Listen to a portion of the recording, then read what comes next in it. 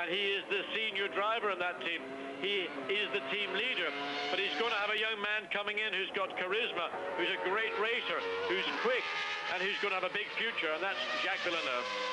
Little puff of smoke from the back of Olivier Panis' Ligier Mugen, and a bigger puff of smoke, but it was on the braking, and oh no, it looks a bit more serious than I thought at first. Oh, yes, that's not just lifting off, that's on power as well.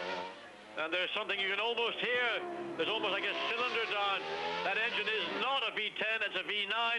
That is the unique version of a V10 engine by the Mugen Honda company, and it will be doubtful that that engine will make it.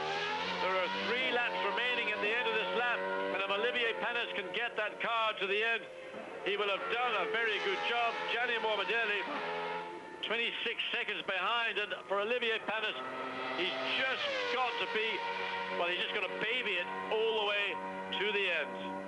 So drama right down to the closing stages of this Australian Grand Prix. Is Olivier Panis going to get that Ligier through to the finish?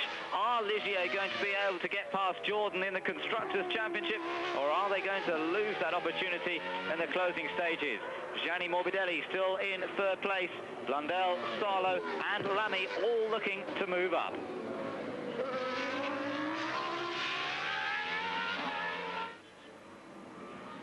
Olivier Panis in trouble in the Ligier Mugen. There's no doubt about it, but the question is, can he get it through to the end? Damon Hill still has 3 laps to do, just crossed the line in fact, and if Olivier Panis can just keep it running that bit longer, then he's got a chance, but 2nd place may go by the board. Really what Olivier Panis needs is for Damon Hill to lap him before the end of this race to alleviate the stress and the knowledge that he's got an engine that is about to erupt at any second.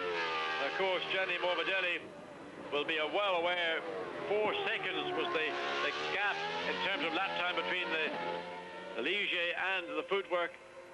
So, scary moments indeed for everybody in the Ligier pits.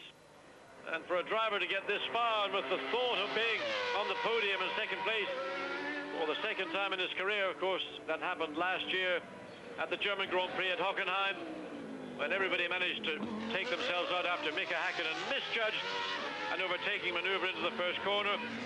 And Ligier gained an enormous number of points in the championship in that one race.